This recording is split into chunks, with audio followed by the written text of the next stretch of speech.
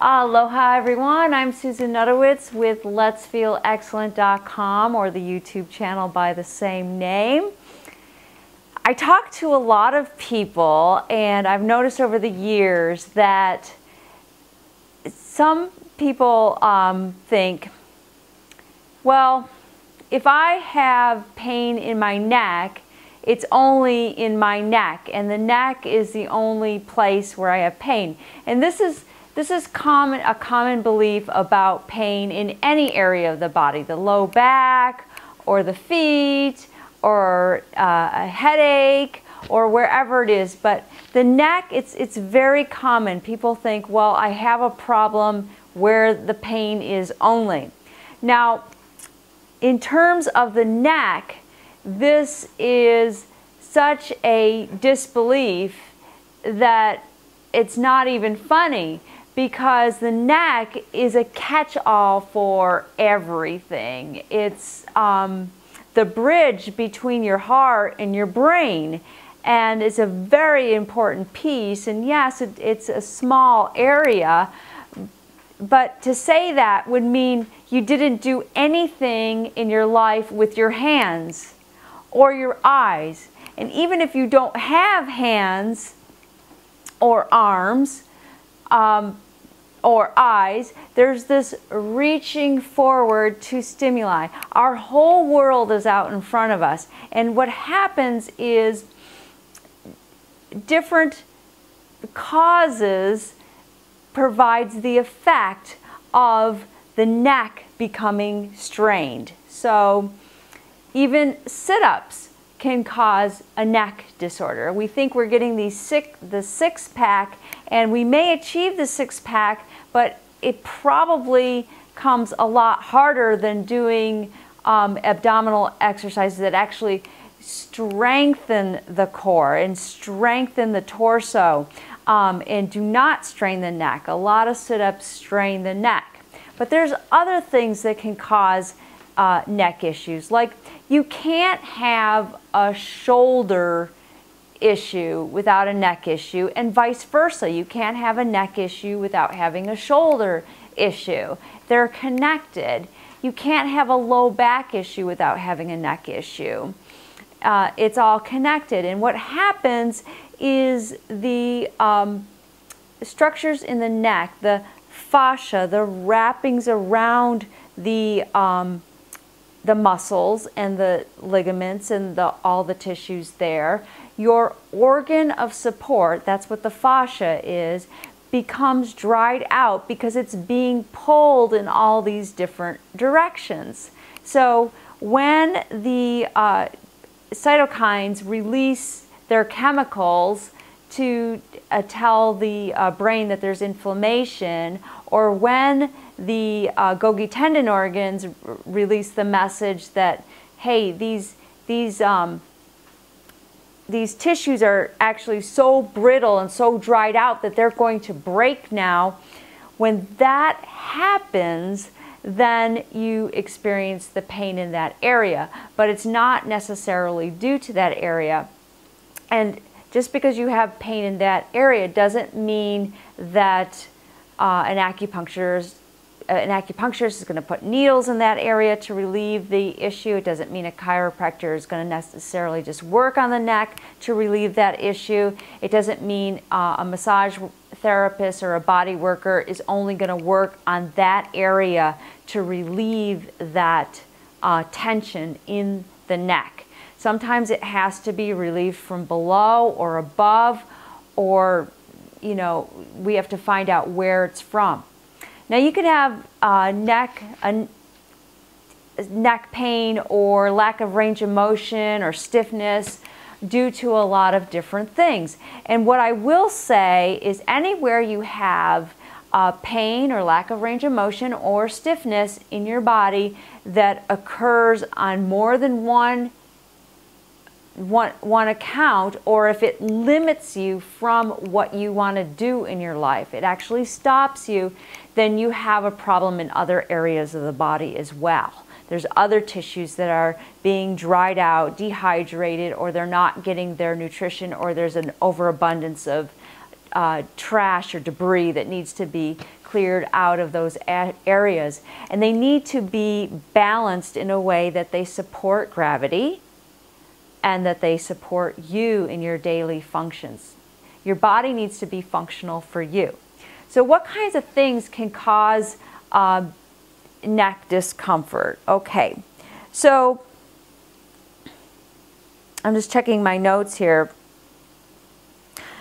Now, we already talked about other imbalances in the body that can happen, like your rib cage could be shifted to one side. You can have rotations in the spine. This is so common that I've not seen anyone not have these things. Even babies have these kinds of things. And these things can eventually pull on the neck, and then the neck becomes the weak link, and that's where you feel this discomfort. You're gonna feel the discomfort wherever your weak link is. So you could have too much tension in the head area, the wrappings around the brain, the wrappings between the skull and the brain, the wrappings around the skull, and the muscles, the muscle tissue around the skull can be tense, and they can pull on the brain. They can send chemical messages to the structures in the neck, and it can hurt the neck. Sometimes people come to me and they say they have a migraine headache or a headache, and they say to me, I only want you to work in that area. So I assume it's in their head, since they haven't told me anything else, and I've already asked them, well, do you feel any discomfort anywhere else in your body? And then when I'm working on them, they'll open their eyes and they'll talk and they'll say, actually, my headache is in my neck. And I don't know if they've just realized that or that's what they realized, but I wouldn't call a headache in the neck a headache. I think I would call it neck pain. But sometimes that happens. So it can come from above, and it can come from the shoulder, like we mentioned. It can come from movements with your hands. It can come from emotional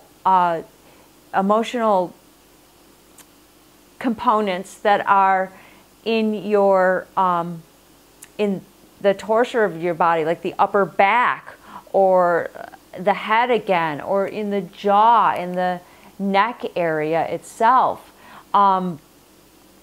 When you have tension or you're under stress, you tend to not breathe as deeply.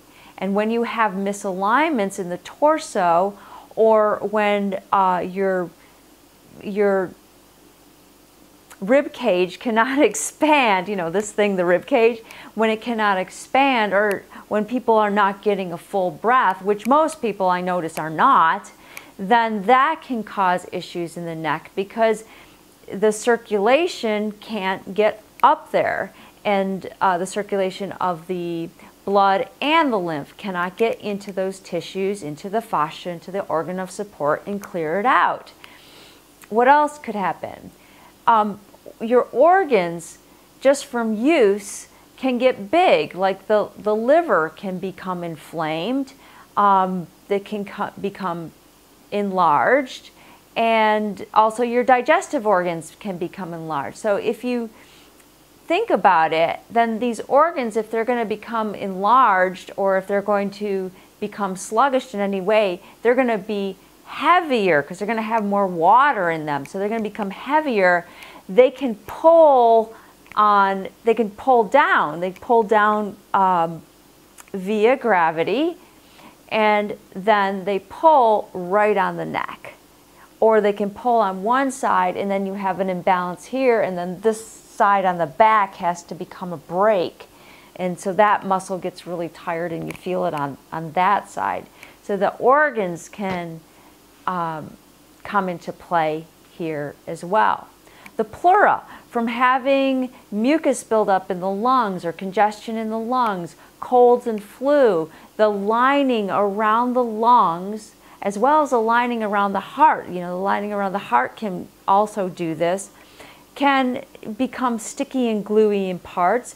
they can have a little catch, and they can catch on the tissue, and again, pull. They pull down, and then you have this, you go to do your regular movements in life with this strain pulling, and you get a catch there as well. Let me check my notes and see what else. Yeah, that's pretty much it.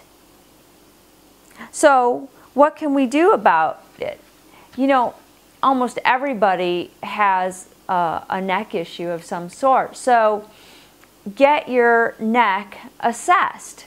Send me pictures of your whole body, your posture, and I can assess them, and I can do an assessment right over Skype and give you leverage movement therapy that is very effective in keeping your neck very supple and free of pain and lack of range of motion.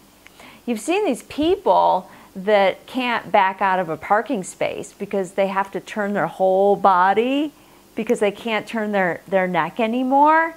You know, when that freezes up, they're going to start to have maybe shoulder impingements or headaches or low back pain or even plantar fasciitis sometimes. So, and they could cause a car accident too if you can't really turn your head. But it's very, very, very easy to remedy, and we could do it right over Skype. So I hope this is helpful to you. Please give me a thumbs up if it was, and share it with anybody else that you know out there that's suffering from neck discomfort. I thank you very much, and I wish you an excellent day. Aloha.